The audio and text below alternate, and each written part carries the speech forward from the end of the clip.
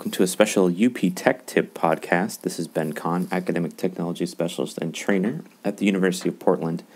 And today, in this mini podcast, I actually want to talk about podcasts as a subject that you might want to consider for your teaching. So what I'm talking about today is to use an iPhone app, and there are several out there that you can try. The one I'm using is called Opinion. And these are apps that you can get that make it very, very easy to get in and try podcasting. So I don't want to spend too much time on the why, because this will mostly be about the how. But why would you want to consider podcasting? If you're thinking about flipping your classroom and delivering teaching content online to free up class time for active learning or face-to-face or group projects or whatever it might be, podcasts are a great medium that you might want to consider. We often think about delivering video as media that we can use to flip our classrooms, but we also talk about multi-mode learners, just kind of mixing up the type of content that we're delivering. And we also can think about your audience of students, your audience of potential learners. So even if your audience are college freshmen that are 18 years old, living on campus, or if they're graduate students that are commuting or consuming a lot of your content online, they're probably busy. They're busy people. Do they have to commute? Do they have to do their dishes sometimes or take their dogs on walks or exercise or anything that they might be doing where there would be a great time to maybe get in and listen to a podcast and keep their hands free, but maybe still kind of engage with your content in that way. So if you are looking to get into podcasting, it can seem like an intimidating thing to start doing, because there's all this equipment that you need to buy, microphones, you need a good computer, you need to be running relatively complex recording applications like Audacity or GarageBand to do editing, and then you have to figure out how to publish it. So what the apps like Opinion can do, or there's others as well, I know that Sam Williams in our department has recommended Audio Boom in the past, is they just make it so easy to record. There's literally just a record button that I hit and I'm going. And in my case, I'm using the Apple EarPods that came with my phone to maybe get a slight bump up in audio quality. And it's not going to be stellar, but it's probably going to be very, very listenable, just using the phone and the EarPods that I already have.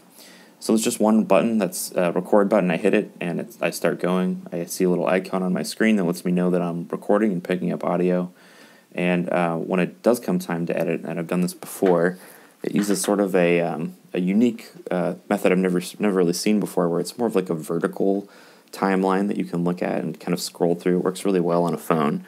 And really all you can do to edit your podcast down is there is a scissor icon, so you can make a cut in it. And once you have your podcast cut into different pieces, you can just drag and drop them around, or you can delete them. And that's really it.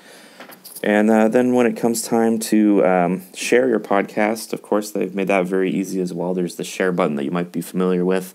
If you ever, use your mobile browser on your phone to share things to Facebook or anything like that, it's the same little share icon. You give that a tap, and you're able to send this off to, you can actually sign up for an Opinion podcasting service that's free, and you can start a podcast and publish it that way, or you can just get an audio file, send that over to your camera roll on your phone, or you can publish straight to SoundCloud, which is very easy to use, online.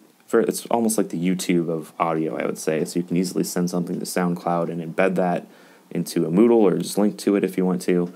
Even what I did was I had my MacBook nearby, so I had the option to use AirDrop and just wirelessly send the audio file to my computer for additional editing if you wanted to do that. So it's very easy and flexible to get the sound off of the phone. So this is something that I would definitely encourage faculty to be checking out. This is a free app, so you can record up to 10 minutes completely free. And that actually, even though that sounds like a limitation, that might actually be a bonus, because that's going to force you to be very concise and succinct when you're talking to your students and delivering your content, or at the very least, kind of forcing you to think about chunking your content into very bite-sized and easy-to-consume pieces. So I'm coming up on the 5-minute mark right now. I'm actually going to go ahead and sign off. I hope you enjoyed this UP Tech Talk, or this UP Tech Tips podcast, rather. You can always find more of these tips on my blog at sites.up.edu/con, or at the Teaching and Learning blog at sites.up.edu/tl. Thanks.